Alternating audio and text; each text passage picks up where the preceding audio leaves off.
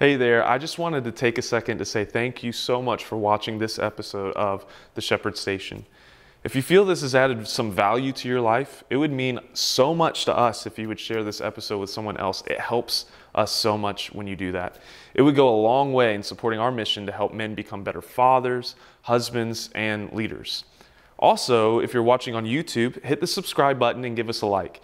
If you're listening to us through Spotify or Apple Podcasts or anywhere else you listen to podcasts, follow us, leave us a review, and let us know how we're doing. We want to hear from you.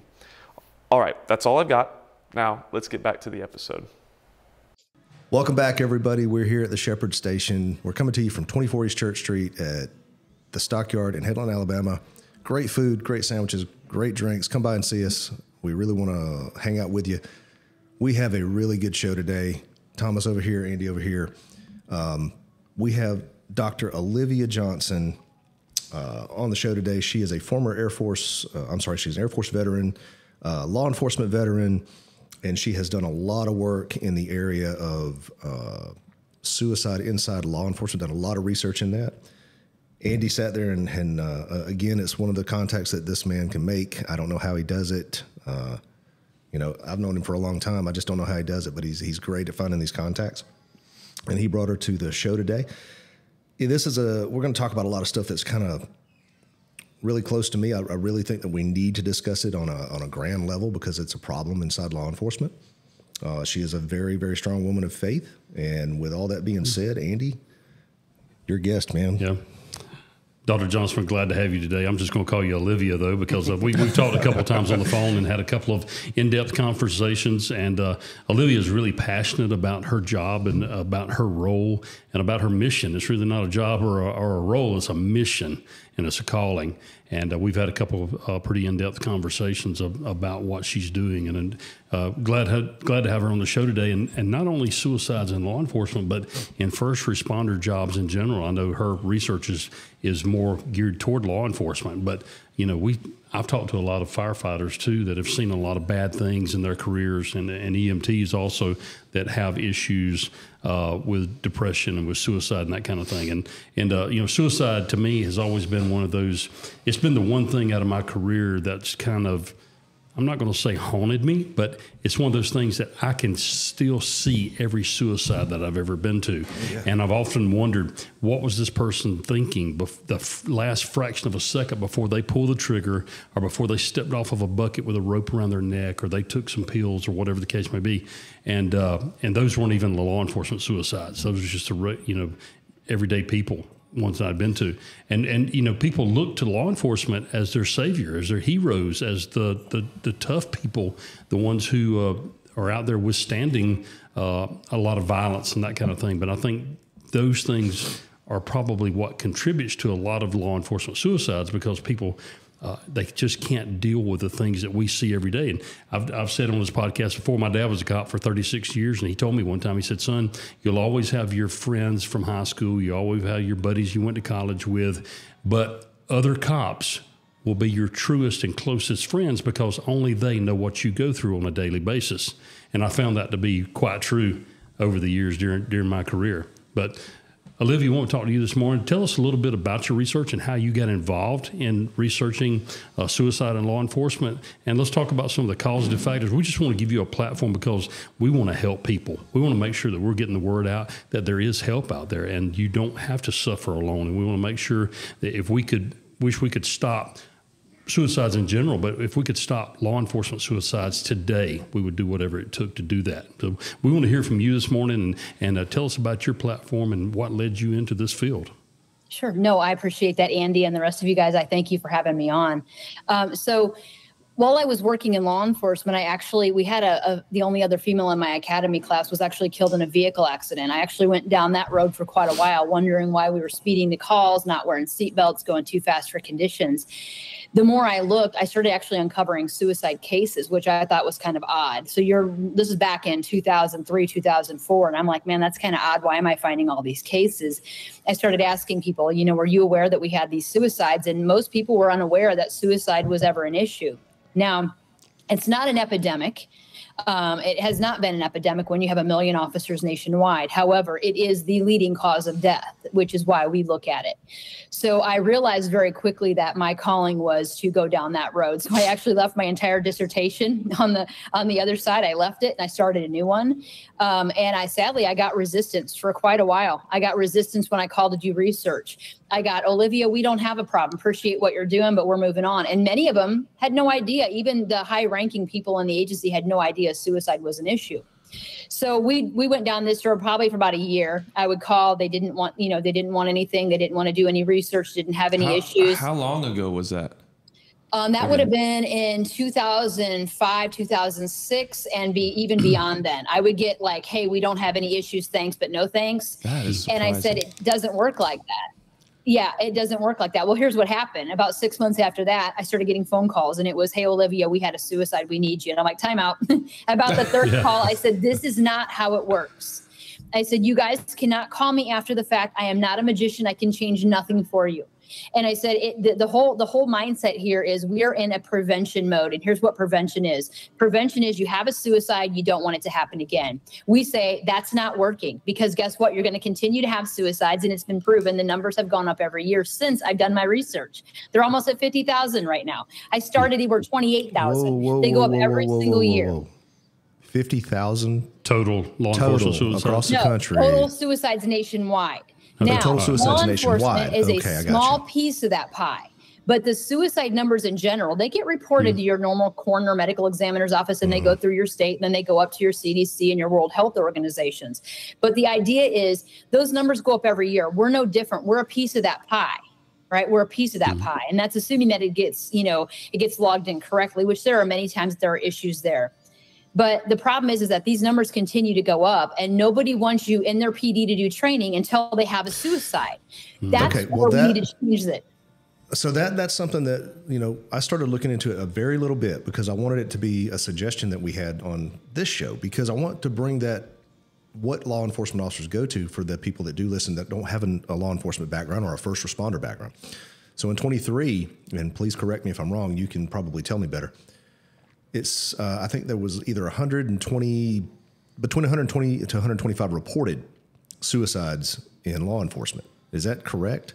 Because to me, that's correct. And though I do believe, like you said, it's underreported, the idea is what gets reported to the medical examiner's office depends on what you're doing at that time. So let's say you're a retired officer and the last job you had was working at Walmart as a greeter. You're not going to be listed as law enforcement. You're going to be listed as your last job. So there's a lot of issues with reporting. But even on the high end, we could have 1,000, 2,000, 3,000 suicides a year, and it's still not considered an epidemic, right? But what we said is, if it's a leading cause of death, just like when I went to the FBI years ago and said, listen, the Leoka stuff, law enforcement officers killed and assaulted, we need to add suicide in there because it's part of the issue. It's a leading cause of death. And it was just deaf ears. So we said, okay, I'm not waiting anymore for an invitation. We're going to do our own thing.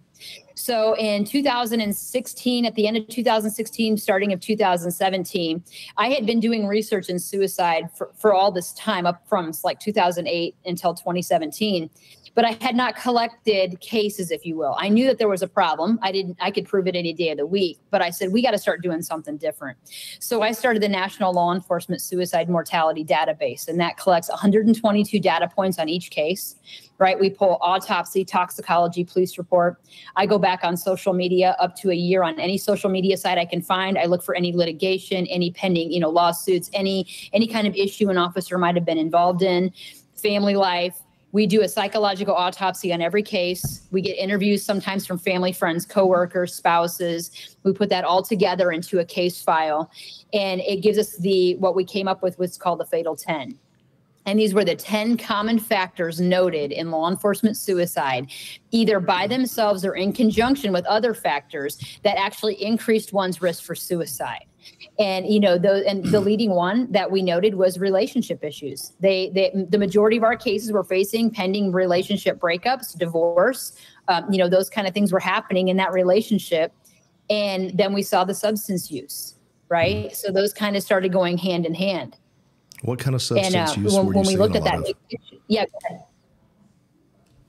I'm sorry, what kind of substances were you running into? I mean, I know obviously alcohol. Yeah, alcohol was huge. We had a couple cases that were six times the legal limit at time of death, and alcohol did not kill them. Whoa. Wow.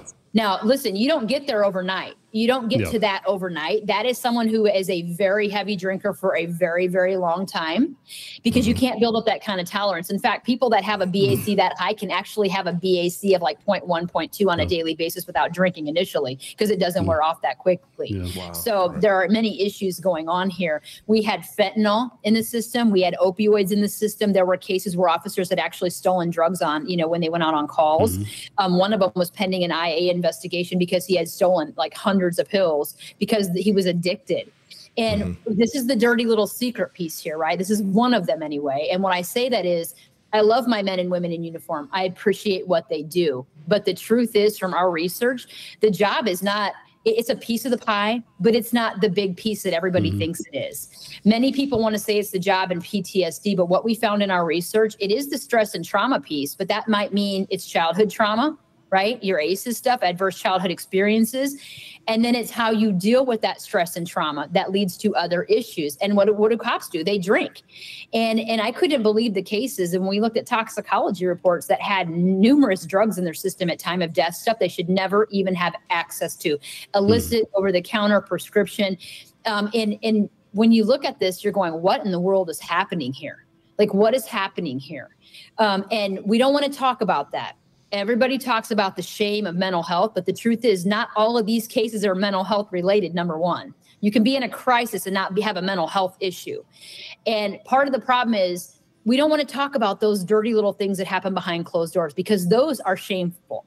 Those bring a bad light on somebody. But when we can understand what's going on in your life and why you got to here and what happened along the way that put you at risk, that's how we change, how we train and educate those in the field and the family members on those real issues. And nobody wants to touch it. Nobody wants to talk about the fact that, one of our fatal 10 is being under investigation.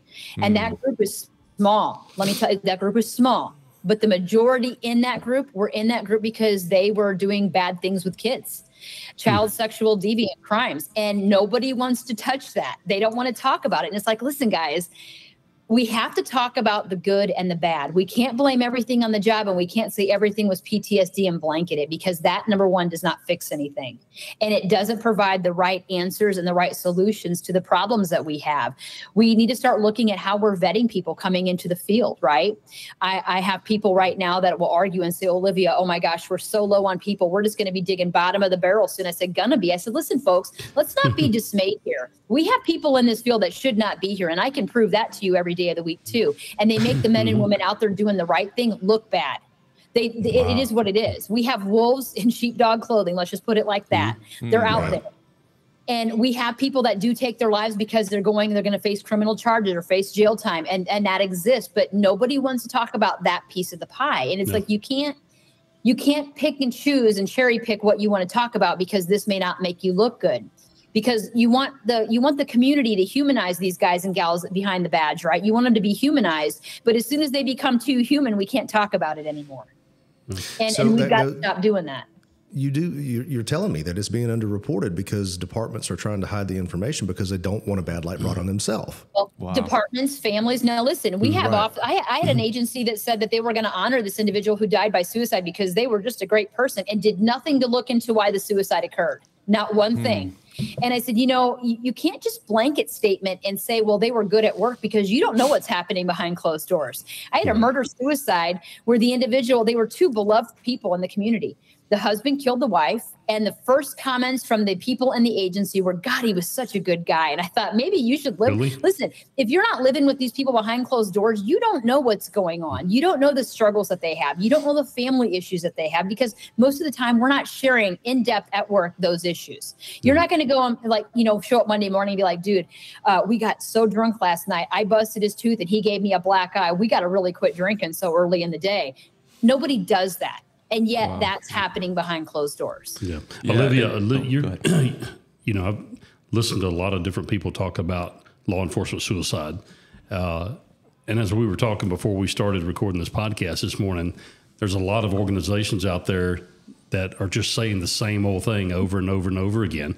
But What's different about you is you're saying a lot of stuff that I've never heard before Yeah. as a causative factors of suicide. You're not blaming the job, the PTSD and the trauma that's seen daily solely for law enforcement suicides, like a lot of organizations Actually do. They want to blame it's not the number one. Yeah, thing. they want to blame the job for it. Yeah, because we all have choices in life. I've had a cop tell me I am an alcoholic for 30 years because of the job. I'm like, time out. You got to walk me back from this one. He's like, well, I saw a lot of bad shit. I said, we all see a lot of bad stuff, right? And I like my beer, don't get me wrong. But I said, you made a choice to start drinking. If you made a choice to start working out and you became a bodybuilder, you would never credit the job for making you a bodybuilder. It's all you. So I said, you got to stop this mindset that you're a victim. I said, we don't operate well in victim mode. You know, the truth is we all have choices in life. And I hate to say it, but suicide is a choice. You know, you don't just not wake up one day. We all have to sit back for a moment and go, listen, we need to take that personal accountability early on. And what we do different is this. You know, Desmond Tutu had talked about, and I posted this the other day on social media, you know, we go down to we see the guy at the bottom of the river pulling bodies out. And we need to go up to the front and find out where they're jumping. And I said, well, let's look at this picture for a moment. The guy pulling bodies out of the water at the end of the river, that's reactive. That's your suicide prevention at its best. We had a suicide. We don't want another one.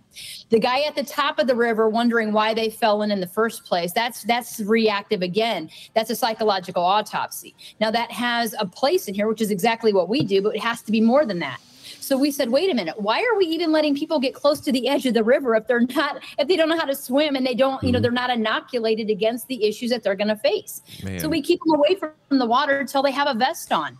And the idea isn't that they're not going to have problems, that they're not going to fall in, or that they're not even going to drown. The problem is this. They're going to have less problems if we inoculate them against these fatal 10 things that are causing their death in the first place by suicide or putting them at risk, right? They're still going to have issues, but they're not going to be as catastrophic as they would be without a life vest on.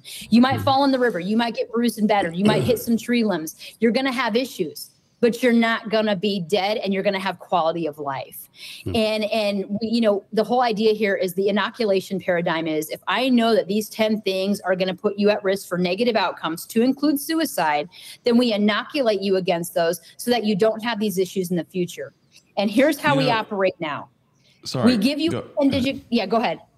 No, I was just going to say, I love, you're just so chock full of information. This is so good.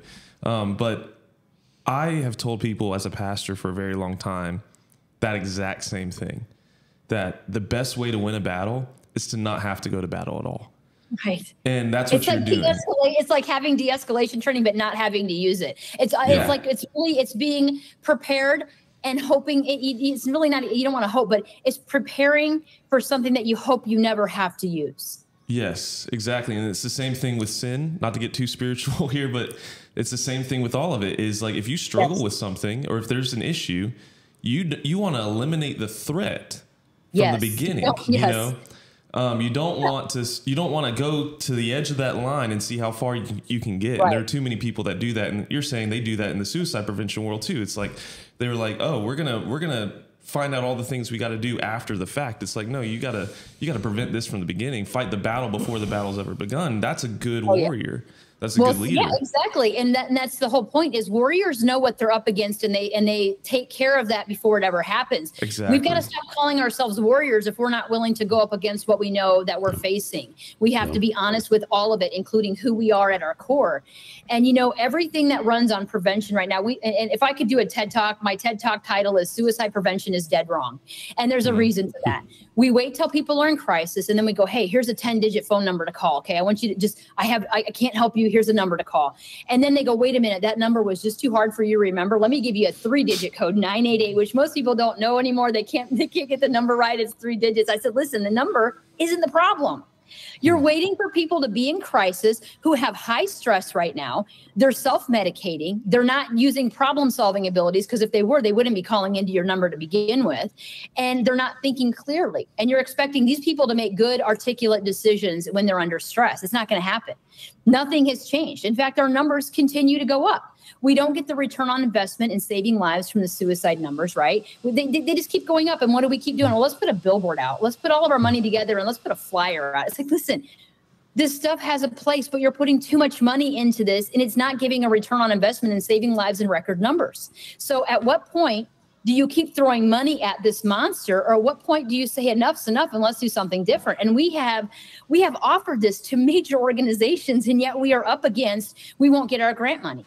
We won't get our grant money. If it doesn't say suicide prevention, I said, at what point do these people have dollar signs on their backs? And how many of them are you willing to throw away every year so that you get your grant money, when the whole idea is to save lives? So again, we're being driven by the dollar. Everything's driven by the dollar. Yeah, it's driven by the dollar. You don't worry about the lives. You drive, why are we not going to get our money? No. And that really bothers me. I've said for years and years, we will train in, I'm going to be specific to the law enforcement field or even the military field, whatever.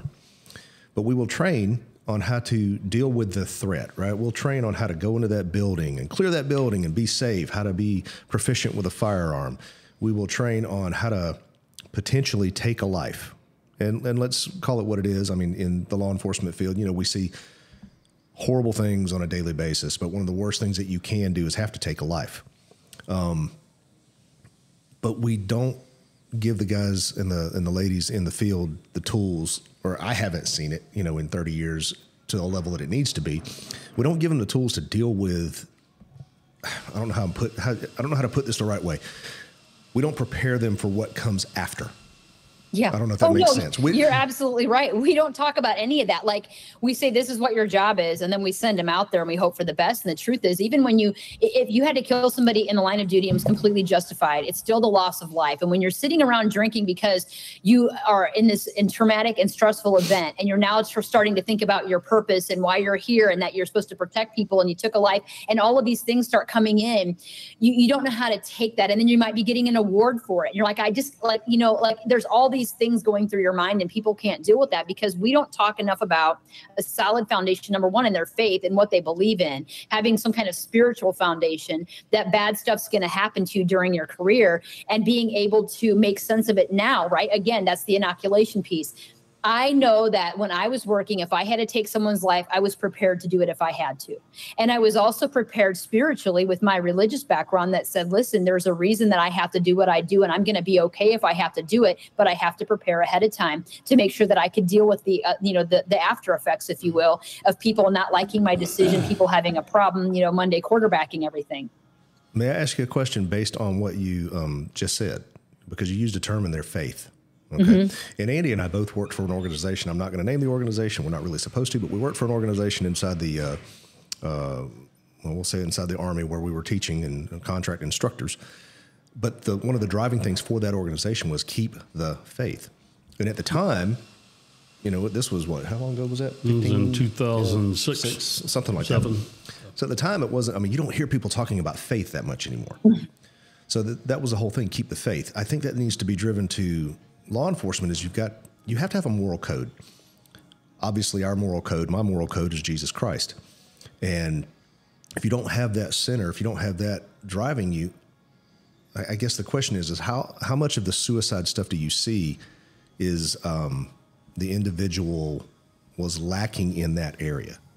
Well, and we can't track a lot of the belief systems, if you will, and the ideologies of people, but I'll be honest with you. Do Christians die by suicide? Yes, right? They have struggles, and they do. So we don't know what their religious affiliation, if any, was. But I will tell you that. But do you think it's a lower percentage, though? Christians are definitely lower percentage of suicides than the general population. Yeah. And I mean, with certain belief systems, there are belief systems that people that die by suicide won't go to heaven. And there's certain things that people believe as perceptions. But we didn't look at that in particular in our research. But I will tell you this, there becomes this idea that when we took those fatal 10 and we kind of condensed them down, we came up with what we call relational purpose. And your purpose, when you talk about being a sheepdog or a warrior or a first responder, your purpose is to protect and serve at its very core. You have this idea of what you think you're doing when you go there. And that starts to become eroded in your belief system. So whether it's a faith-based or it's just a religious, like a component of spirituality even, right? That you just have this belief system. That starts to fall apart when you're not practicing what you think you should be doing, or if you're having issues in your life and you're not practicing that. For me, that was when you look kind of like at a T here, that's the top for me, because that made decisions for me when, good decisions are being made when no one else is there, that I have a spiritual background, that my beliefs don't change every time I have a case or every time something bad happens. You get a lot of cops now that question, well, where's God when these little kids are dying and bad things are happening? My God was always here. You just have to, you have to have faith, and you have to have a belief system that helps you make sense of everything before those bad things happen. Because if every time you have something happen, you question why, you're never going to get through that one nor get through the next one, and you're no good to anybody. And that's what starts happening, is whatever belief system they had wasn't strong enough. It wasn't based on a solid foundation, and it didn't hold the test of time. And after a while, that sand started to erode. With everything else coming down, it started to erode away, and then there was nothing. Let me ask you this, Olivia.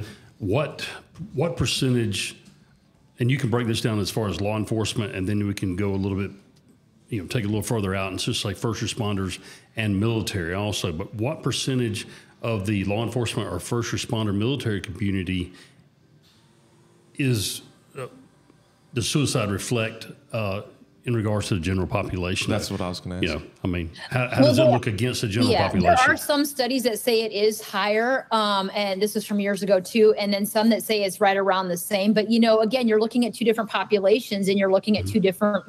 When you're comparing those kind of things, it's not necessarily apples, and it is kind of apples and oranges. You're looking at different pieces, but the first responder population is slightly higher. But again, when you're looking at first responders, you also have to be really clear. What are you looking at? So for us, when we looked at our numbers, we were strictly doing law enforcement and corrections. We were doing active sworn, retired, and former.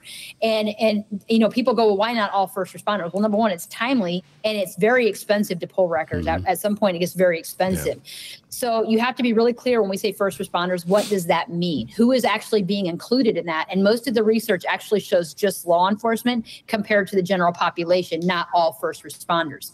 Because then you start pulling in, if you pull in the military, that's going to make a huge difference, right? And even with the military, the majority of military suicides that we have, they've never left American soil. Everybody wants to believe it's these people that have went overseas, they've been fighting in action. And yes, those are some, but the majority are not. They've never left American soil. Now think about that. Never been in combat. Young men and women who are scared about the future, that have no idea what to expect, no life experience, right? And they're scared to death in many cases. We have to look at this a little bit differently. And, when they say 22 a day, do I think that number's higher? Yeah, I think that number's higher, because once you leave the military, if you don't become a patient in the VA system, you're not tracked really anymore unless something happens to you and it's put on your death certificate, right? So a lot of times we're not even tracking these appropriately. So there's a lot of things that fall through the cracks here that we could try to make better. But my job, is to really keep names off the wall altogether and keep these people from dying. It's not to try to make these systems better in the process, is to look at this differently. What have they found is that's a shocking thing that I just found. I mean, you hear 22 a day, and you're saying a majority of them never saw combat or never left U.S. soil. Right. What are they finding out is the cause of that then? Right. They haven't left American soil. Well, again, you get young people. I mean, I came in when I was 18. I was scared to death. I had no idea where I was going, where I was going to be stationed. I didn't, it's a scary time. You have suicides in basic training.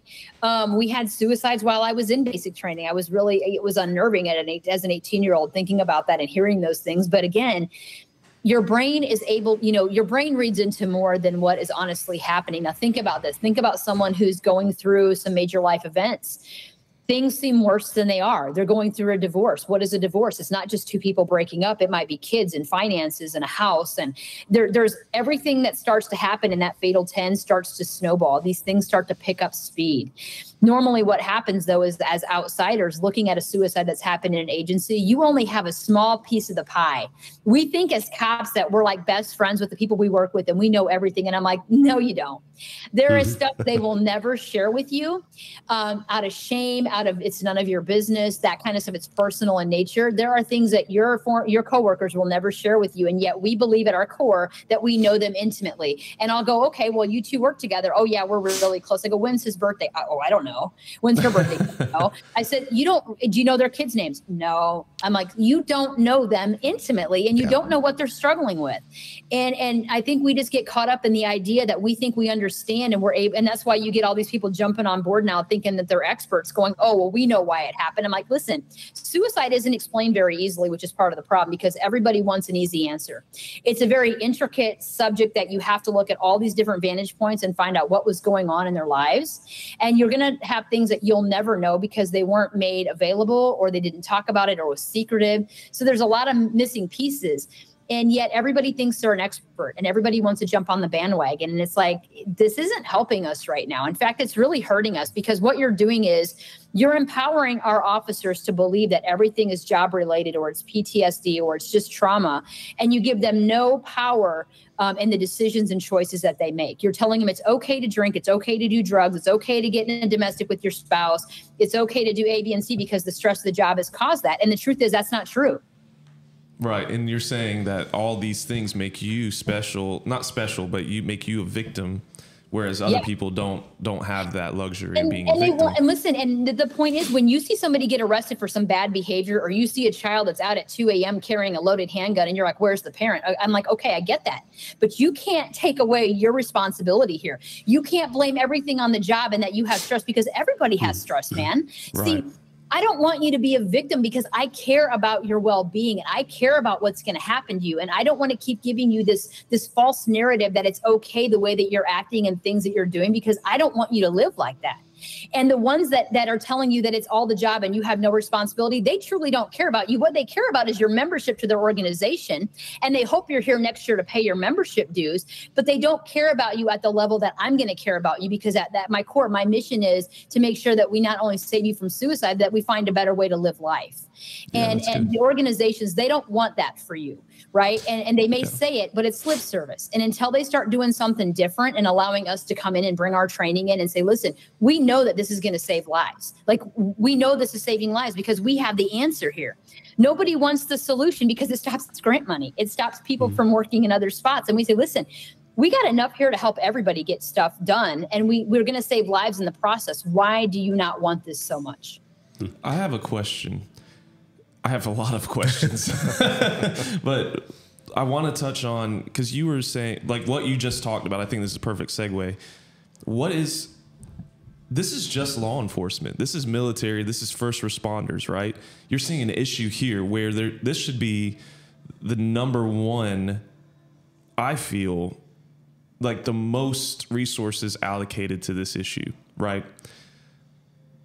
But where are the crossovers between this and civilian suicide, like what we're seeing? Because what you're talking about is pretty general. I mean, you know, I know people deal with, like you said, law enforcement, they deal with different things than the civilians do because they see different things. But are there any crossovers between like what you're talking about and civilian suicide? Well, I think the outside the PTSD, the trauma, the bad things that cops see at work, onto the civilian side, the causative factors for suicide are the same. That's what I hear you saying. And listen, we're not the only ones that have PTSD and have stress. Right. Like we think that we think we're special. We have nurses and doctors and children who have PTSD. You know, we're not special here. We need to stop thinking that somehow we're the only ones that have this issue. That's not true. We deal with it in the wrong way and we have easy access to firearms. So let me explain. So our Fatal 10, we got called by construction because construction workers saw that this connection was, man, we have a lot of the same things going on. And we looked at construction and said, yeah, you do. Except when you die, a lot of times, yes, you use firearms, but you also jump from high places and you do certain things because you have access via your occupation and you know how things work and you know that what would be deadly, right? So those are a lot of things that are the same. Where we started venturing out. So we went in, we looked at children K through 12 and college age, because that's another group that has high suicide rates. They only have what we call the Fatal 5 because they don't have the life experience and a lot of the other things that come into play. But we looked at veterinarians, right? We started looking at veterinarians. I wanted to be a vet when I grew up, and I'm like, man, there's too many years of college and too many student loans. And that it came in really handy when I was looking at this because There were many similarities because at our core, before we work, we are people. We have people problems. What changes is in the veterinarian field, there was a significant, just one factor alone that stood out, financial issues from student loan debt that's unable to be paid back over a course of time. It's very, I'm talking hundreds of thousands of dollars that people are, then we look at what risk factors do veterinarians have. Well, they have relationship issues like everybody else. They're working long hours, right? They deal with death, but it's with animals. They have to euthanize animals. Sometimes they have to euthanize animals that are still healthy that the owners don't want. They struggle with that. How do they die? Well, the majority of females die by euthanasia drugs because they know how it works. And males mostly by firearm in that group. So again, the occupation, when you have the ability to have life and death, and you can sometimes be the person that dictates that, you know how those things work, and it changes how you operate. If you go into a career saying, I'm here to protect and serve, or I'm here to care for animals, and then all of a sudden you're having to put an animal down and you haven't dealt with, again, that spiritual foundation of why you're here and what your purpose is, you struggle every time you have to put an animal down. I'm an animal lover. That hurts. But I also know that animals only live so long, and they don't think, you have to look at this differently in your mindset. You have to understand the concepts that you're working with is, I love animals, but at some point my animal is going to become in too much pain for me to be here and be selfish about it. They don't understand what tomorrow is. They live in the moment. So you have to rationalize in your mind these things that you're doing to make sense of what's going to happen so you can deal with it and push through it. And we don't have that ability to look at things in that way, which is why we're stuck right now. And here's a perfect example. One of the first calls I get from people, mostly men, is my spouse, my partner, significant other is leaving me. I'm like, really? What happened? Well, they found dirty pictures on my phone or saw that I was cheating with somebody online via Messenger or whatever. I said, okay, so let me ask you a question. If she was standing behind you right now, would you be doing this? No. I said, so you know it's wrong. Well, I guess. I'm like, no, you know it's wrong because you hid it from them, which is why you knew it was wrong. So my brain goes to, if you knew that this could happen and the relationship could come to an end and then you could be going through this divorce 6 months later, then why did you do it in the first place? And they're like, well, I didn't think about it. I'm like, well, that's the problem. The consequences are pretty predictive when you look at some of these behaviors. I can predict with some certainty what's going to happen in that relationship based on your behavior. And yet so can you, but you choose to be in denial that somehow you can blame stress or you can blame the job or you can just not get caught because you're really good. I go, why are you living like that?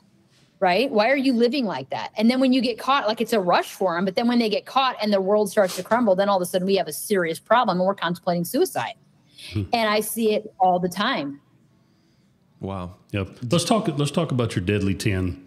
You want to list those for us and talk a little about before we do that? Can I ask others? one more question? I know. I guess I'm sorry, Andy. Go ahead. I'm going to give a disclaimer this time, okay? So, Go ahead, Thomas. Do you think that we have the same issue across the board, like civilian and law enforcement, about how we approach suicide prevention? That term. Do you think that they're doing the same thing with civilian suicide that they are with first responders and everything, that it's all just on the back end, not enough on the front end? We're all focused on what's happening after the fact. Yeah, that's what prevention is. Prevention is reactive and it's not working. But nobody wants to talk about it. We look at physicians as well. And, I have people in the physician field that are experts on the suicide thing, but they want to blame the job on everything too. And I go, we do the same thing. It's all preventative or reactive, excuse me. Prevention is reactive. And until we step back for a moment and look at the fact that we don't need to be in crisis all the time, we're going to have people in crisis because you can't get to everybody. Not everybody wants help. You're going to miss people. They're going to fall through the cracks. But if you can inoculate, and the idea is for us is inoculate sooner than later, meaning the sooner we can get to you, your grandchildren, your children. These are the young people, when we look 10, 15 years out, like we did our research, we got published. And when we looked, we said, well, listen, who's going to be getting hired in 10 or 15 years?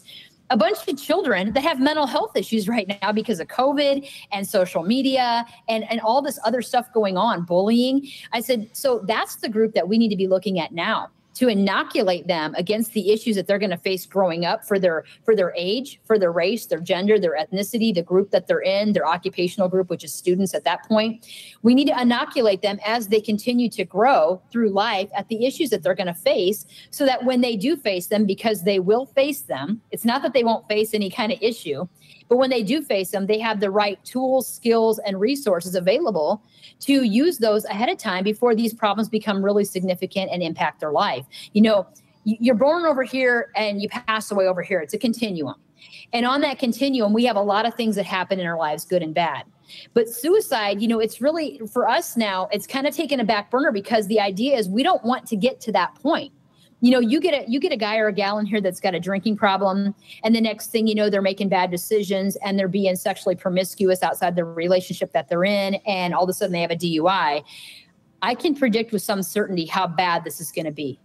And yet people see this every day in their agencies. They see the stuff going on and they go, we didn't know that it was this bad. And then they have me come to the suicide. I'm like, how did you not know this was this bad? You're telling me that this individual was hooked on an ex, that they cheated on them, that there was a breakup, that they had a serious drug problem, that their parents called them every night from one job to the next to make sure that they were okay because something wasn't right.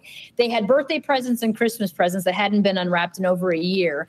They had lost a bunch of weight. Their personality had changed completely. And yet you sit here amazed that this happened. I'm like, how much more information? You guys knew something was wrong because you called me, right? But you wait until after the person dies by suicide and then you want me to come in and do something for your agency. When I gave you my number, I've had a case where the guy had my cards in his wallet. His parents called me and said, are you seeing my son? And I thought, my God, I'm married. No, what are you talking about? And they said, no, it says doctor on your card. I go, listen, I do research. He was in my class. And you know, and I remember back to that class because I was friends with this individual. And I remember back to that class and there was an individual sitting right next to this guy. And he was an ass the whole class. He didn't want to be there. He retired in a week. He didn't need to be there. And he interrupted my class so much that I stopped the class and I said, I didn't ask you to be here. And if you want to leave, you are more than welcome to leave. But if you keep interrupting my class, I will make you leave. And he sat there. And the next time I saw this guy was at the other guy's funeral about a week later. Mm-hmm. So it's like if we would just stop for a moment and look around and see the people around us and realize what they're dealing with and what we don't know about and stop, because we get caught up in our own stuff. We get caught, you know, everybody says, I'd rather talk to you for hours than go to your funeral. I'm like, really? Because if the problem isn't solved in 3 to 4 minutes, you're done. So that stuff's all lip service, guys. That's all these new slogans. Let's smash the stigma. Let's do this. I'm like, that's all lip service. That doesn't do anything for anybody and it doesn't change anything. And we know the truth is that as humans, there is a stigma behind seeking mental health. Number one, because nothing is standardized for us. If there was one number that everybody had to call and we knew that when we called that, there was no punitive things that followed that, and we knew exactly 1, 2, 3 what was going to happen, we would do that. But there's nothing standardized. And in many agencies, they pick and choose how you get help. If they like you, hey, if they like you, they're going to cover this up a little bit. They're going to keep you under their wing. They're going to make sure they take care of you and no one will know about it. But if they don't, good luck. And that's part of the problem too. There are so many factors going on here that it's just really difficult to try to address, especially as one group, you know, as one group trying to figure this out and then not trying to piss everybody off on the way. Because that's not what we're trying to do. We just say, listen, guys, if you want to keep giving condolences, then keep giving condolences. But I'm tired of it. The status quo is killing us. And if you can't see it for what it is, then you're part of the problem. I think we should get past the point of worrying about pissing people off. Yeah, that's exactly what we should do anyway. Yeah. So Andy asked about the fatal 10. I'd like to get back to that. What are the fatal 10? So it's interpersonal relationships is leading the way. That's number one. And that's for anyone, along with substance use and addiction issues. Stress and trauma, either childhood along the way or job related, right? Sleep issues, mental health issues, physical health issues, access to firearms for cops, right? And that's not the only way that they die, but the majority, and most of them are duty weapon, being under investigation, pending or nearing retirement, and then kind of a catch-all as other major life events. So I had 3 or 4 guys that dropped papers the same day they took their life.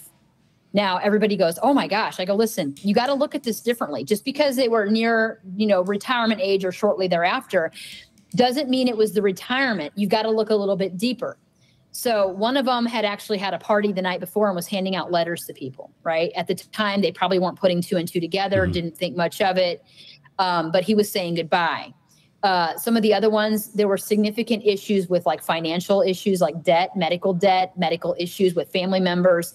A lot happens when you get ready to retire. You're as an individual, going through this loss of not having this identity anymore and not being accepted anymore and not getting to get all the information anymore. And then you're transitioning back into a family where you're going to be spending majority of your time. And I always say, if you don't have something to do when you retire, you better, because your family is not going to be able to tolerate you the first week you're there, because everybody wants to go fishing and they're going to be gone and they're going to do A, B, and C. And the truth is, I'll check back with them and they haven't done anything but lay on the couch and feel sorry for themselves for a little bit. For the first couple of weeks, they're actually enjoying themselves. And then it's like, now what? Yeah. So they don't have a plan. Their purpose is changing and they didn't prepare for it. That's Andy right there. That was me for sure after I retired. Yeah, that was Andy's story. It was. Well, there's a lot of things in there, and I like what you said earlier. And you do. You see everybody blame everything on PTSD. And I wish I could find it was Lassiter that told me. I wish he could give me the things. And you may be able to expound on this. But you talk about military guys, 22 a day. They have this high level of PTSD. They deploy overseas. They go to combat zones, blah, blah, blah. But you have law enforcement officers that deploy every day in their own backyard to go do a similar job, deal with death, destruction, mayhem, chaos, other people's problems. Other people's problems. And sometimes they internalize all of these. I know I did. And I think the thing was that a law enforcement officer of any length of time, 20-year career, whatever, it equates to like 8 different deployments. All right. So And here's another thing that we have to be really careful of too. And I tell people, we talk about law enforcement as this one entity and that we all see death, mayhem, and destruction every day. And the truth is that's not true. Right. There are a majority of agencies that don't see anything day after day after day. It's simple calls. There may be a difference between, like, you get a large agency, let's say Chicago PD, where you might get calls and violence on a daily basis in certain agencies and certain groups. In the smaller group, the rural agencies, you may get those people that you know intimately. They're family members, they're friends, right? They're people that you know. So there's many differences. And I think everybody thinks that every day we're going out and we're shooting, we're like shooting at people and we're having gunfights and we're witnessing, but maybe collectively across the nation, there are these things happening, but not to every cop. And that's part of the problem too, is we want to try to rationalize that they're seeing all this bad stuff, and that's just not true. Yeah. And we keep saying that over and over again, and we blanket that, and then everybody keeps like collectively saying that. But the truth is that's not happening every single day in this country. And when we do that, it kind of skews how people see us. It doesn't give to the realities of what we're really dealing with on a day-to-day basis. Yeah. So I try to be careful with that as well. It sounds like the powers that be have used this blanket PTSD to cover everything is what it sounds like. And what we started realizing from our research is that these adverse childhood experiences, which is these ACEs that we talk about, they are very key here when we talk about suicide. And why I say that is because our research is actually turning up the fact that we have young men and women who come into a career that had past trauma, and sometimes they want to make things right. Sometimes they want to get that power back and feel like they are doing something worthwhile, and they don't take care of the trauma that they had initially. So that trauma gets buried. And as they're working, they start working and everything seems great. What happens is they get triggered somewhere along the line, but they can't relate it back to that initial trauma as a child. It now becomes what is caused by the job, right? So that's easy to see how they're doing it, how they're making that rationalization. But the truth is that we have a lot of people in this country, not just cops, but people in this country who have traumas from childhood and bad stuff happening that have never dealt with that on any level. And when you are reintroduced to trauma and stress at the level that we are at times, it can trigger it without knowing or understanding what it is. And then when you don't understand and you just know something isn't right and you don't feel right and you can't share it because you don't know what the hell is going on. Like, I've had no big issues. I've had no major calls. And yet I'm spiraling down this deep, dark circle. What do? I'm going to go drink because I know that at least I feel somewhat normal doing that, and it masks the pain and it makes me fit in with everybody else that's doing it. And I can do that for a while. The problem is that when you use those coping mechanisms long term, they have their own side effects, and you'll start seeing it in the changes in their mental health, because heavy alcohol use changes who you are and your personality. It also starts giving you physical issues, right? It starts having relationship problems. You're not sleeping right. All of a sudden, that fatal 10, you start chalking up these 10 and you're like, oh my God, I've had people go, listen, Olivia, I'm having a great life. And yet I looked at your fatal 10 and I have like 9 of the 10 factors on here. And now that I've literally had people do that didn't think that they were at risk. And they're like, holy cow, I didn't realize I had this many of these factors. And I said, and these factors are much deeper than just the surface level, right? They're much deeper, but it's just explained very easily with this chart that we have. But I said, man, we've got a lot of people in this country hurting who are masking their hurt with drugs, alcohol, gambling, shopping, sex, whatever vice they want to use or vices. And then once those vices don't work anymore or they lead to other issues, now we're actually accelerating their risk for bad outcomes. Yeah, it is kind of scary because I mean, you mentioned all these things in the Fatal 10, and not to bring up anything that I've talked about it on a previous episode. I got a lot of them. Yeah, and I did. And I had an incident. I've never been suicidal. Well, I say I've never been suicidal. I don't believe I've ever been suicidal, but I had an incident where it almost happened one night, and I didn't realize it. And it was a very alcohol-induced evening. And that's a story I've talked about before. I'm not going to get into it, but when I look back, do we have PTSD? I probably have some level of it. I do, as Andy probably does as well. But we can't blame it on all that. It was choices that I made, and 100%. I know that everything. I mean, I chose to get myself to the level that I was. I could sit there and blame it on whatever I wanted to blame it on, but it is what it is. But I mean, that's kind of scary when you look at this. You're like, wow. And that's assuming that like you take that and you go, man, my life's going really great right now, right? And I go, yeah, but here's the problem. My life's going great right now too, but guess what? It only takes the blink of an eye for something bad to happen. It takes one knock at the door. It takes somebody saying they're leaving. It takes somebody finding something on your computer, on your phone, an argument. It takes one thing to disrupt everything in your life. And right now you might be juggling those 10 factors, right? And you're doing okay and everything's okay because life is really, it's not static. It's always moving. It takes one thing to upset that cart. And like I said, it's assuming that you're doing well right now. And if you are, and then something happens and you're not prepared for it to happen, I tell them, I said, listen, I make people write down the top 3 people in their life in my training. Write down the top 3 people and in the order of their importance. And I go, now halfway through the class, I said, someone's coming off your list. They're not returning. And they're like, I'm not taking them off the list. I said, listen, you don't get that choice. See, if you can't deal with the fact that somebody in your life is going to die because they will, right? It's not if, it's when. People are going to come off your list. You're going to come off the list at some point. But if you're not prepared to deal with it on paper, how in the heck are you going to deal with it in real life? Because people do pass away. And we've got to have this idea of we're not like these super, I love my guys and gals, and they're superheroes to me, but in real life, they're not. They're just as human as anybody else. But we can't deal with this stuff that's going on, and we can't deal with it in the classroom setting. We're not dealing with it appropriately in the real life setting. And that's the problem. So you're talking about one single event, changing everything, and it leads me back to thinking about Chad Kinney. Yeah. This was a law enforcement suicide. This guy, I was his sergeant on night shift. He and I would work out frequently together in the police department gym. When things slowed down at 2, 3 o'clock in the morning. And before you go any farther, and this is one of those guys that everybody said, man, I can't believe it. He's a good guy. Good dude. I mean, if I could have had 10 Chad Kinneys on my shift, I would have been set. He's just a super guy. And later on, after I'd gotten elected sheriff, and I was in bed one night, probably 11 o'clock or so, and I got a call, and they said, Chad Kinney just committed suicide. And I said, no, they said Corporal Kinney. Yeah. And I said, well, Corporal Kinney, okay. And I'm trying to come out of this fog. I'm, just got good asleep, and Corporal Kinney. And then they said, yeah, Chad Kinney. I said, Chad Kinney? Like that? And they said, yeah. And it turns out that he had, I think maybe some drugs, some prescription drugs, and some alcohol might have been involved. Then had a domestic issue at the house. From what I understand, he kissed his 2-year-old son on the head and said, I love you, walked outside and stuck a Glock behind his ear and pulled the trigger. Yeah. And it was gone just like that. And this guy was a super great guy, great cop, a guy that you'd kick a door in and go anywhere with, and seemed like he had everything together, never got upset, never showed any emotion on a call or anything, just calm, cool, and collective, and then just like that, and he's gone. It goes back to what you said.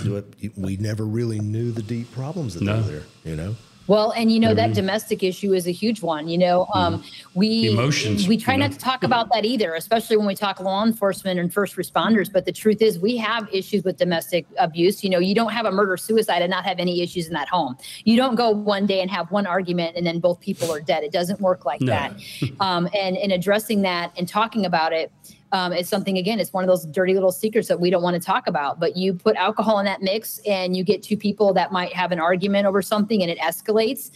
We know that oftentimes when you have a domestic and people have to come to the home, that it's a deal breaker, which means that you're not doing what you wanted to be doing. Your purpose is now in jeopardy. Your relationship is now in jeopardy. And like I said, that fatal 10 comes down to what we call relational purpose. Every relationship has a purpose, right? And every purpose that you have has relationships in it. And what happens is when those two come together, they synergize either positively or negatively. If both of those are in jeopardy now, they already know they're losing their job and they're probably losing the relationship. They immediately go to, it's almost like the switch in their brain. And I had wrote this down earlier. I was trying to be able to articulate it a little bit. It's like when the mind has overridden the body's desire to live, it's like this idea that it's an all or nothing. We have a black and white dichotomous mindset. We're very rigid in our thinking. And we immediately go to, I'm going to go to jail. I'm going to lose my job. I'm going to lose my marriage. It's that quick. Right. And we don't think anything past it. And I say, listen, maybe you will go to jail. Maybe you will lose your job and maybe you will lose your marriage. But guess what? You do not need to lose your life. Have you been in a relationship before? Yes. Will you go into another one? Possibly. You have to be here, though. And your son, that little boy, he deserved better, right? He needed him here. And again, I tell people, don't make this an all or nothing. Will people not like you? Will they think that you made bad decisions? Sure. But who cares? Like, listen, they don't get a decision or a say in your life when you're doing what you need to be doing. You have to recalibrate for a moment. Take yourself back out of the position. You're not going to be doing this job forever. At some point, you're going to age out. You're going to retire. Something's going to happen. You're not doing this job forever. This relationship may not last forever. This marriage may not last forever, but it does not mean that you are able to make a decision that will affect many other people when you could step back for a moment and make some better choices. And that's exactly what it is. It's better choices. All right. So I'm going to put you on the spot. Okay. Because like Thomas said, you have so much information on this and you seem very passionate about it. And we've talked about the causes, or what we believe are the causes. We've talked about the problems. And I think that the solution that I hope you give right here is going to be something that could be applied to everybody, not just law enforcement, not just military, not just first responders, everybody out there. Yes. So having talked about all the stuff we've already talked about, let's talk about the solution to really decrease the numbers or even stop it. I mean, you're never going to stop it all the way, but let's talk about the solution. What is the solution? The solution is our inoculation paradigm. It starts, the earlier we can start inoculating people against these issues that they have. And the fatal 10, we've done enough of these different occupational groups and age groups that we know that many of the issues are the same. We have relationship issues, right? That's the foundation of who we are as people, is relationships. So what we're doing is we go, look, we've done enough of this research and we've done enough, pulling of these documents and looking at all of this information that we need to inoculate people against the things that they are going to face. What does that mean? We talked to them early about relationships. Instead of telling me that your agency doesn't have any money unless it's an active shooter class, it's an ebook class, or something really fun, put money in some of your relationship classes. I mean, you probably got to throw tactical or something in front of it to make people go, but you can do the right kind of class to talk about de-escalation training and doing those things in the home, and how you talk to other people, and how you can not have fights in your house, and how you can not have arguments that will go for months and months and months, and then they will start escalating over time, and then you throw alcohol in there. You need to start educating people on the risk factors that they face and how they can get ahead of those risk factors so they don't have serious problems in their life. And the earlier you do that, that means that, like, if you start with a young person, right, 7th, 8th grade, you start talking to them about, this fatal 10 idea, and that these are things that are going to happen to you as you grow up. You might get bullied. You might have this happen. You might have this happen. You get in front of them to where they start to practice these skills that you're giving them on a day-to-day basis, where they become really good at using them, and they know where they're at, and they know how to get to them when they need them. So they're not unprepared. And when we have people that are adults, right, we have adults taking their lives. How do we expect children to get through this when they don't have the same set of tools, skills, and resources? So we've got to do something different. And what that is inoculation. Listen to me. I don't care if you consider yourselves, the blue lives or this and that. Every life to us matters. Every family matters, because if you're not one of those people, you're dealing with them in the community when you work. They all matter. And they could be a problem for you later on. And we don't want you to have to keep going to calls where you're seeing suicides and bad stuff happen. If we can eliminate that, we eliminate the trauma that you're exposed to. So inoculation is the key, starting them early. We still have to keep up some of the prevention things that they're doing. People won't stop doing that. But it takes literally a village, if you will, in a different vantage point from people to do things differently. And it's not the same old thing. It's not the going to every conference and everybody shares a story. Listen, everybody has a story and there's a place for that. But right now we need to get ahead of this, and we need to make sure that we're saving lives in record numbers. That's what we need to be doing right now. And we need to put that other stuff on the back burner for a moment. And we need to come together as a collective and say, this is not okay. The status quo is killing us, and we're ready to do something different. Something that I think it sounded like a solution that you also talked about in talking about the problem is we also have to stop saying, they were such a great person, like there's no way they could have, you know what I mean? Like there's this belief, I think, in our lives. Okay, well, here's to me what I've seen as a pastor, I'll even say, because this really does cross over so much with what, trying to inoculate, right, is the idea. Yes. Something that is so difficult for people to understand and do because it takes work and it's hard, and you don't think about it being hard, but it is. Being intentional in your relationships with people. Intentionality is such an important part of life, and it's so hard. And I see the issue even in churches where all of the intentionality relationships is passed off to the pastor. Mm-hmm. And it's probably the same in law enforcement, where, hey, you're the one that's supposed to care about your like the police chief or the sheriff or whoever. You're the one that's got to take care of the relationships. Where it's like, I'm just here to do a job, like how is that also something, is there a way, I want to be like, do small groups within law enforcement, military, you know what I mean? Like get people around each other to be intentional with each other, to know each other well so that they can, and stop ignoring those moments where it's like, hey, you just had a rough night, or you just had you're doing some things that aren't healthy, like that seems to also be a lot of that too, right? What you're trying to say is people need to start it's as early holding people accountable. Yeah, that's really, that's what it sounds like you're saying. And it is about it. We actually use that word intentional in my training. I make them write it down because everything is a choice. And if you're not intentional, you're making a choice by not making a choice. So it's about making, the thing that you want to do, it has to be on the top of your list, right? If you're a priority or it's a priority, you're going to do it. If it's not, it just isn't important enough to you. And I make our chiefs and sheriffs, I actually hold them accountable for knowing literally everybody in their agency and knowing their top three. I actually challenge them to do that, because when you have a problem in that top three group, you're going to have a problem with the individual at work. Something's going to happen. And it is about relationships. That is going to the wayside. I said recently in a class I was teaching up in Michigan, and I made the comment, it was a bunch of EMTs and they were amazing. I said, who do you think calls me when I'm having a bad day? I was like, nobody. Number one, I don't put it out there I'm having a bad day, but nobody would know, right? And if they did, they're not calling me. They're too busy with their own stuff, right? Now, if I died or I did something bad and the next day they'd be like, man, why didn't she call me? It's like, why didn't you call me? Like I reach out to everybody, right? But when I'm having a bad day, there's not one person that reaches out to me. And this guy actually reached out about a week ago, and he says, hey, I wanted to check on you. How are you doing?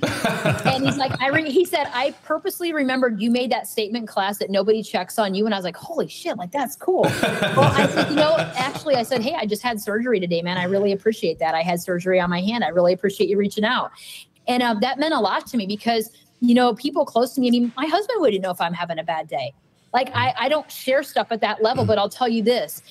I don't share stuff at that level with other people because, number one, I don't want to burden them and they have their own problems. But, my foundation in Jesus Christ is my foundation. So I know that even if I lose in life or something happens to me, I know exactly where I'm going. So for me, that's the inoculation piece for me. That's the key. So I could go to work, I could go out in public, something bad could happen, and I may not be here tomorrow. I may not be here later today. I'm okay with that because I've made peace with where I'm going. So for me, that's my inoculation. And like I said early on, I love people and I want them to have the best life. Damn it. They deserve it. They work hard for this. They deserve to enjoy what they've worked so hard for. And sadly, we're all struggling to get through this. And I'm like, man, we can make it easier here. We can make life easier. We can help you make better decisions. And listen, I've made dumb decisions. I've done stupid stuff. But guess what? Life is not just about making good decisions everywhere you go. We have to do those things and stumble so that we know exactly where we're going, and we learn how to do things differently in the future. And I tell anybody, listen, I don't care what you get in trouble for. I don't care what you do. I will walk beside you if that's what you want. I will walk beside you with whatever's going to happen to you. I can't guarantee the outcome. But again, we all make mistakes, and we need to stop, canceling each other out and canceling ourselves out when we do something wrong, thinking it's an all or nothing, because it's not. It may be the reason that you're here is to tell somebody else and share your story eventually with somebody else on how to get through. It's all about human connection, and you nailed it. It's all about relationships and human connection, and that's where we're failing. Yeah. Olivia, let's talk a little bit about now before we run out of time here a little bit, but let's talk about shepherds and sheepdogs. And let's talk about what's your goal with shepherds and sheepdogs? How did shepherds and sheepdogs come to be, and what are your goals for the future? What are your plans? Yeah, no, I appreciate that. So about 3 or 4 years ago, I had been praying about the whole suicide thing. I'm like, God, just give me an answer here. What am I supposed to be doing with the research? What am I supposed to be doing? And as clear as day, it was shepherds and sheepdogs. And I was like, oh my gosh, I got to go write that down before I forget it, because my attention span can be real short sometimes. Yeah. And I sat with it. It's been 3 or 4 years since I came up with that and had it trademarked. And I was like, what am I supposed to do with this? And we recently turned it into an organization, and we are actually having our first annual Shepherds and Sheepdogs Summit coming to Orlando in May 12th through 14th of 2025. And this is different than any other kind of summit or conference you'll go to. And why that is because we're taking people from all disciplines. We're looking at people from the clergy side of the house, clinicians, administrators, first responders, family members, peer support, a whole group of people that have different vantage points on wellness, health, and safety. And it's all of that, because if you're at work and you're not safe, you're not healthy, and you're not well. And if you're not healthy and well, you're not safe. So it all kind of goes together. And we said, listen, we need these new cutting edge things. We're bringing in evidence and research-based stuff. We're looking at our Fatal 10. We're going out from there and saying, listen, we need to inoculate. And the whole conference is based on that inoculation paradigm. It's not the same old, same old. You're not going to get there and go, here's the signs and symptoms. We know that. We just don't know what to do with that information once we have it, and we're afraid to be wrong. I'm wrong all the time. And trust me, I will pull somebody aside if I think there's something wrong, and I will call you out and I will get you assistance. But we're afraid to do that because we don't want to upset people, and we don't want to have somebody not like us. I'm okay with that. I'm not here to be your friend. I'm here to get you home at night. That's my job. And sometimes you don't like people because the truth is people don't want to hear the truth sometimes. I don't want to hear the truth sometimes. I'm just as human as anybody else, and I make mistakes. But damn it, I want somebody that has enough in them to say, listen, I see something isn't right here, and I want to help you. And that's what we're going to do. We want to take this 3 days, and we want to love on people, and we want to make them, get whatever they can get out of this summit, and we want them to come back. We want this to be an annual thing where we bring in some of the best practices, and we start not only reducing numbers, but reducing them in record number. We know we can't eliminate suicide, all across the board, because it's going to happen, and people are going to pass away, regardless of cause of death. But we know that we can educate them at a different level, and with some new stuff that we haven't been doing for a long time in law enforcement, which is research. We don't do enough of it. Yeah. Well, I know you're available for speaking engagements and doing classes. You're going up to Breaching the Barricade in Indiana coming up in October with Jim Bontrager. I'll tell you what, that event I went to last year, I did 30 years in law enforcement, and I'd never been to an event quite like that one. Whenever I got invited to speak up there last year, you're really going to enjoy that trip. And I've heard that from several people. I am super excited to be going to that. Yeah, it'll be a great experience. You want to give people your contact info, and let's talk about your social media platforms and where you can be contacted, and what you're available for. Yeah. No. And your book. You got a book. Yeah. Yeah, you got a book too, right? Yeah. And you know what? Your followers, they can reach out, and I will send you the e-copy if they request Sure. that you can give it to them for free. We want the word to get out. I don't make any money off this book. We want the information out there so people can use it. So we'll make sure we get that to them. But you can Google the Blue Wall Institute, and you can find my contact information. My cell phone is 618-791-9146. I open that up to anybody when I'm out training as well. If you need anything, we'll help you. And you can search Shepherds and Sheepdogs on all of we have Instagram, LinkedIn, Facebook, Twitter. X, I guess it is now, but I'm out there. I'm very reachable, if you will. I always want to make sure that I can get to the people and that they can get to me, because that's really important to us. So this is all about improving the quality of life for the individuals that put their lives on the line, and we that's what we want to do, and we want to make it a great event, and we appreciate anything that we can get out there. Yeah, well, this has been a great episode today. Very dynamic. And I think the most exciting thing about this episode today was hearing you tell us that a lot has been wrong with the way that we've been approaching law enforcement suicides 100%, and suicides in general, basically. Let me ask you this real quick. It just crossed my mind a little while ago. What do you think about, we were talking about inoculation, and we do a lot of stress inoculation in law enforcement by training with simunition rounds, people getting struck, actual doing ground fighting and those kind of things. But what do you think it figures into is about how someone was raised and how they were trained, or how they saw their parents handling problems? And does the poor pitiful me syndrome come into effect there? Now, you kind of cut out on me a little bit there, Andy. Could you repeat that last little bit? Yeah. What about, do you think there are people out there that, does the poor pitiful me syndrome kind of figure into some of these suicides? Everybody's against me, poor pitiful me, nothing goes right for me, and it's always somebody else's fault too? Yeah, I mean, a lot of times I think that they just don't feel like they have options, or they've talked themselves into not having any options, or have done so many things that kind of push them in a corner, if you will, and they start seeing suicide as a viable option.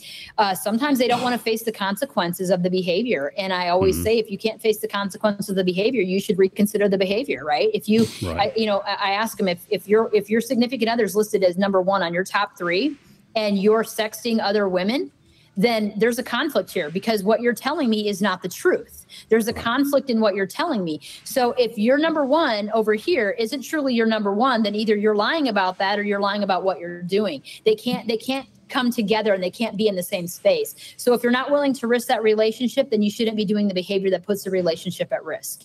And plain and simple, a lot of times they don't want to hear it. I said, man, you guys will complain about going to training. It's not the training that you want. It's not fun, but you'll drive across the state to have an affair. I said, isn't that funny, man? You'll go 6 times a week to go do that, because that's fun and exciting. I said, we got to change that up. We got to look at ourselves. We got to take accountability for our behavior and understand why we do what we do. And we got to make it right. You're saying we've got to start working on the moral code and pointing that moral compass in the right direction. Hey, yeah, and sometimes maybe it wasn't there in the first place, or we've allowed it to deviate a little bit because we think that the role that we have somehow gives us special privilege, and it doesn't. And we kind of get that mindset sometimes that we're kind of above the law, when the truth is we're not. Everyone is really, has to hold that line. So we got to bring that moral compass back to where it needs to be. It doesn't mean that, that it can't be fixed by any means. It doesn't mean that at all, but you have to be cognizant of it. When you lose sight of the moral compass altogether, that's when we're going to have problems. I interrupted you. I'm sorry. No, it's okay. I mean, this has been a dynamic episode today. I think people will glean a lot out of this episode when they listen to it. I think there's a tremendous amount of resources there. And Thomas, he'll put that link to the book if you'll on the show send that notes to me through the email. That'd be great. We'll definitely put that out there. But our podcast is growing, and we just want to, if we can only. We've said this before. We look at our analytics and we get excited sometimes about seeing the number of people that are listening to our podcast and following us and that kind of thing. But really, our goal here, and we pray to God about this. If we do 1,000 episodes and we only reach one person for Jesus Christ, then Right. we've done what we're supposed to do. We've been faithful to do what we're called to do here. And if we could just reach one person, I think we're reaching more, but if we can just reach one person, then we've done what we're supposed to do. But and it's not us. It's none of us. We give all the glory to God for this podcast and for its purpose and for his mission and for his glory.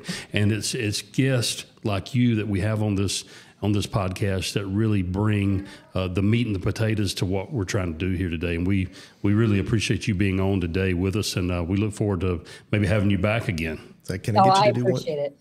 Can I get you to talk about one thing real quick before we end, because we are running a little bit long on time. Sure. We've talked about, you said things are relationships. All right. Can we expound on the number one relationship that's going to help all of it?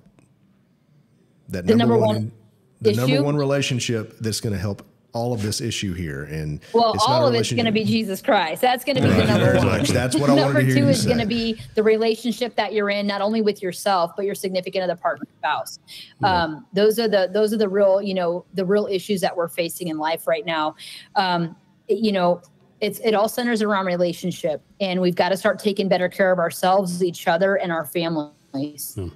Well, people need to realize, too, even if they have a very close personal relationship with Jesus Christ, it doesn't mean that you're going to have an easy life either. He never promised us an easy life. He just promised us that he would always be with us through it all. Yes. We put him first. That's right. So, amen. And listen, people will always let us down, too. And that's another reason why, my faith comes in.